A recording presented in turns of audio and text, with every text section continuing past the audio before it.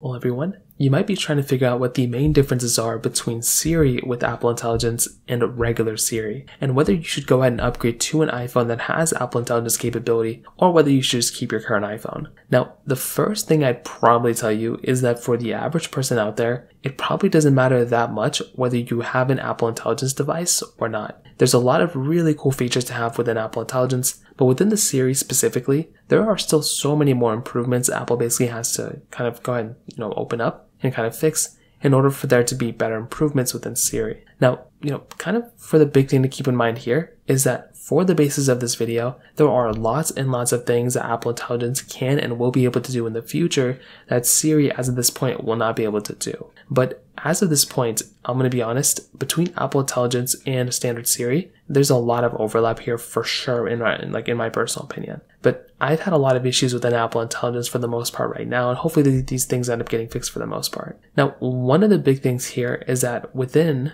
invoking Siri, it's basically the same exact thing. So you can basically go through and invoke Siri just by clicking on the, or holding down on the side button for the most part. And you can invoke Siri that way, which is still very cool. Now, there's also a cool little animation that happens now when you invoke Siri. So now when you go through and invoke Siri, you can basically go through and, get this new little animation that comes up, which is really cool. And that is something that's actually really awesome. And you do have that type of capability here. So compared to standard Siri, it's actually a much nicer type of layout there. And that is actually something that I like a lot there too. So it is super nice that you kind of have that type of capability there of basically invoking Siri that way. And then, you can just invoke it that way and kind of go from there. And that is something that I actually like a lot about it. So I would say that in and of itself is a very, very cool thing. On top of that, when you're talking about, invoking Siri for random other things, it's basically the same exact experience for the most part. So if you're wanting to go and change, X, Y, and Z in your schedule, or you want to change this or that, it's going to be roughly the same type of experience too. The cool thing though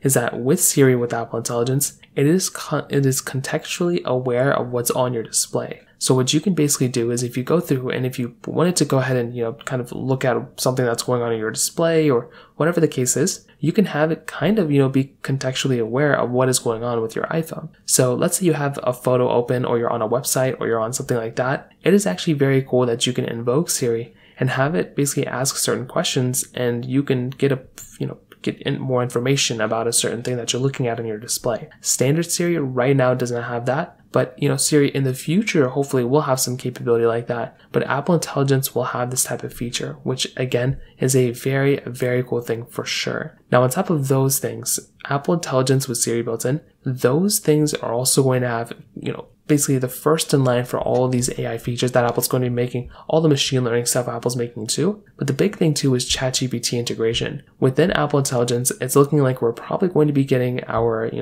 ChatGPT features inside of Apple Intelligence in and of itself, which again is a very cool thing to have. And that is another very, very awesome thing when you're looking at, the grand scheme of things. It in and of itself is another very cool thing to have the capability of having. And I, for one, I'm a humongous fan of that for sure as well. So that in and of itself is another very cool thing going on here too. So overall, I'll definitely tell you, Apple Intelligence with Siri is way better than regular Siri. You're not going to be really noticing too many differences as of this point, but in the future, you're definitely going to be noticing these bigger differences. And I genuinely cannot wait until we get these bigger differences and these, big updates. So in terms of that kind of covers it up there. If you have any other thoughts or questions, let me know in the comment section below. Hit the like button, that would mean so much, but definitely hit that subscribe button. More importantly than everything else, I love every single one of you guys. Hopefully I'll catch you guys in the next video. Peace out till then.